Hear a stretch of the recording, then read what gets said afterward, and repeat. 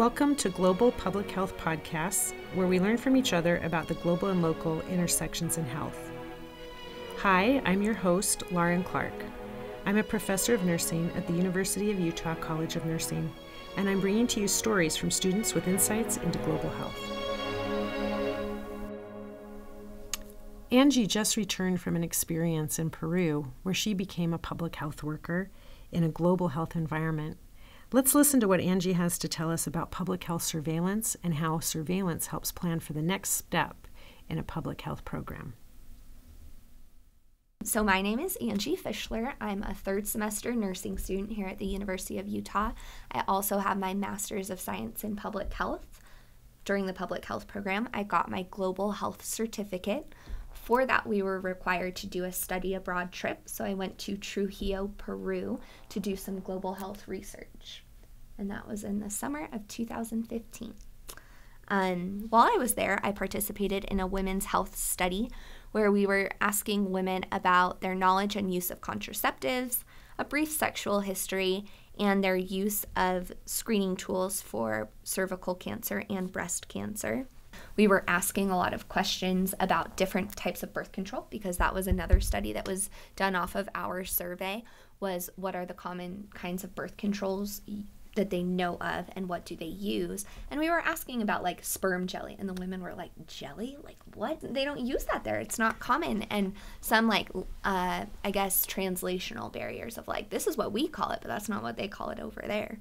And we didn't meet with the leader of the clinic, like the women's health leader of the clinic, until after we had done our surveys, and that would have been so much better to do before, because they even had like a booklet with pictures of different kinds of birth control and how women make the decision. Sometimes we had medical students with us who spoke Spanish and they were locals, so that obviously made it a lot easier to get this information out of women. We were asking them like number of sex partners and what kind of birth control they use. That's really personal information, and so I think it was harder for women to disclose that to us just walking around their neighborhood, like I think it was always four white girls who were just so lost and struggling so much, but a lot of long days, and we were very fortunate when we had the medical students with us. So I think it was easier for them to disclose to the local medical students. We had primarily females following us, and we surveyed for 2 weeks, and out of those 2 weeks, I think we only had 3 days with medical students, and those were the best days. We got so many surveys done, but then the days when it was just us on our own, we were lucky if we busted out like 3 all day, just because they took so long, or the women wouldn't answer all of the questions to us because they didn't feel comfortable. A lot of the time also the women were with their families, so it was a lot of babysitting or trying to distract the men so we could talk one-on-one with the women. So I thought it was really important for my study specifically, why surveillance was important, is because cervical cancer is the most common cancer in Peru, but breast cancer is the second most common. And from my findings, we can see that the screening tools for breast exams for breast cancer are not as common among the women in Peru as the cervical screening exams are. So it's kind of like what should be the next hurdle that we should face, and I think that's important. I think surveying a population can predict what's coming next sometimes. So the way the city is set up is it's a valley, and then you have the benches, kind of like what we have here in Salt Lake, but instead of the richer people living up on the benches, that's where most of the poor people lived. And so it was a desert type environment, but on the coast. And so in the Altos Trujillo area, which is on the benches, it's all dirt and sand. And so people are building these huts on the dirt and the sand, and on a windy day, or if the land is going to change, then their house could just slide off and they could lose their home completely. We were walking around a lot of the dirt streets, just trying to find women to survey. We would start out in the clinic areas and kind of make our way out from there. And a lot of the clinics were dirty, a lot of kids. We saw some unhealthy looking people, like very jaundiced, and thinking that they were jaundiced because they ate too many papayas over the week. That was one man we saw. And there were a couple of, this is just a side story, there were a couple of doctors on the trip with us and they were like, his pancreas is off, like just diagnosed him right on the spot. They sent the man home and told him not to eat a papaya every day for the next week to see if this jaundice, unhealthy look resolves. But that was more of that's all they could do. There was no other resources in the clinic that they could help the man to do a comprehensive write-up, like we were saying. So it was, just kind of sending the patient home without a true solution. What I learned most about global health going to Peru and just in my classes is understanding what the destination, the global destination that you're going to, what they feel like they need and what they want, compared to saying, you need this and you should want this because we have this, so you must need and want it also. That was definitely a highlight of my global health education, and a lesson that I learned just from my global health research trip is it's best to go to the clinic and become aware with what resources they have, what the area's like, what their knowledge could be, what different types of birth controls that they use, compared to going in with what do we use, what do we have, because it's obviously not the same over there. And that's something that I think would have made our experience much more successful. But I come back knowing that global health never works out how you want it to. There's always so many unexpected changes, but it's so fun, and you learn so much about yourself and others and how you can help, and just becoming more and more familiar with the area. It's definitely an enriching field.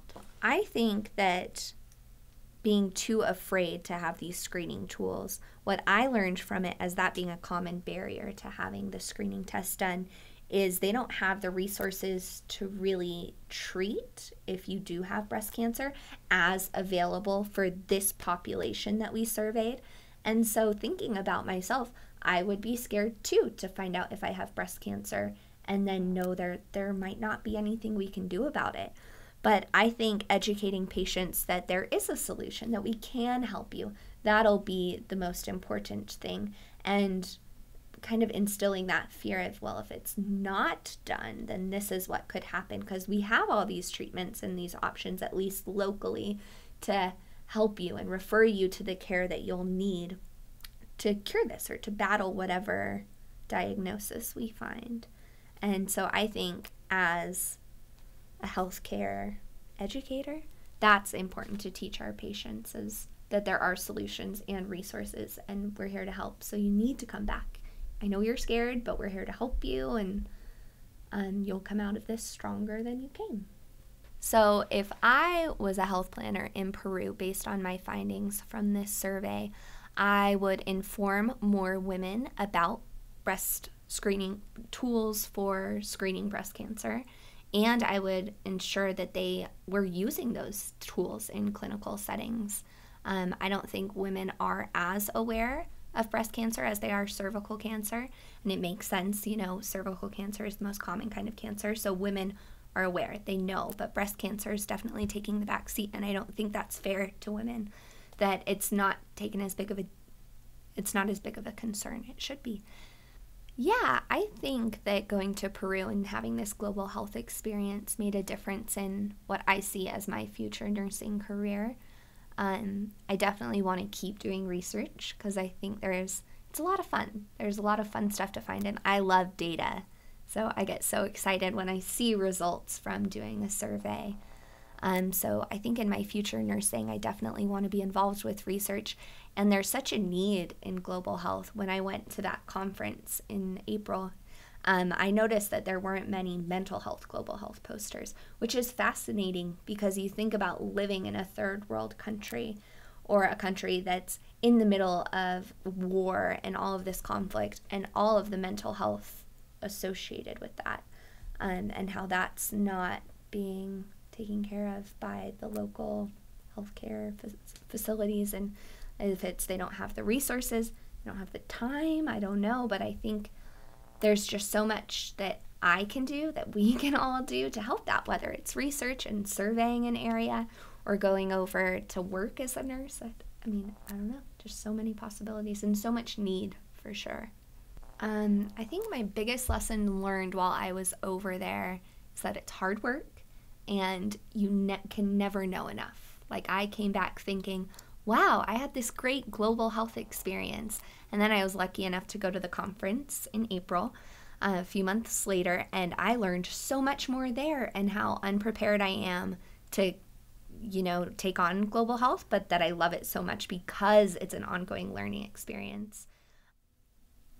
Angie just talked to us about Peru and the important lessons she learned. Well, 2 lessons, really. The first is that surveillance data can help with program planning. And the second lesson that I took away was that program planning has to meet patient needs.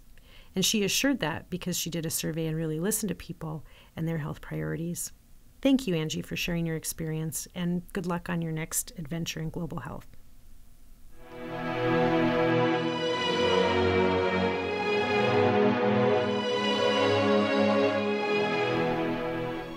Thanks for tuning in to the Global Health Podcast, where we learn from each other about the global-local intersections in health. I'm Lauren Clark. Thanks for joining us.